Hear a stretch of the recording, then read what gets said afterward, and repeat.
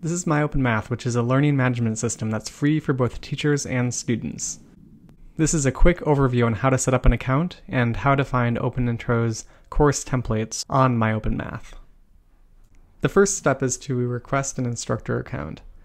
And this asks for some basic information. It asks for your name, your email, your phone number, what school you're at, and also information about the school, and you also need to enter a password to set up your account.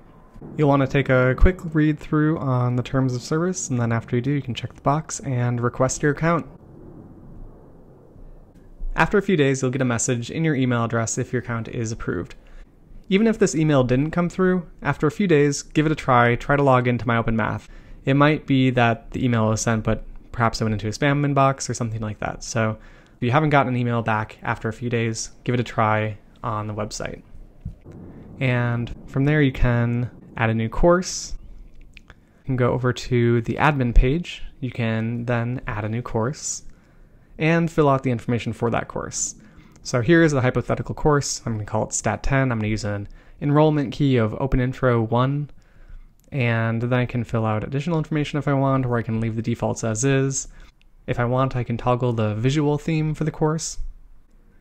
And then at the very bottom, which is very important, you'll want to, if you do want to set up a course template, you can sort through the provided templates. So there's an option for the AP textbook. This is Advanced High School Statistics.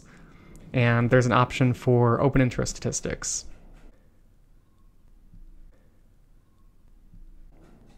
And then you'll have your course ID and your enrollment key, which you'll need to share with your students so they can actually register with your course. So here's a quick look at the actual course template that has been loaded in for my Stat 10 course. And it has a lot of defaults already filled in, which is one of the nice features of using that template. So here at the top, we have textbook information. There's also, here's the first chapter for the Advanced High School Statistics textbook. And as you can kind of see, there's discussion slides, there's videos, there's assignment options. There's lots of different things already set up in here.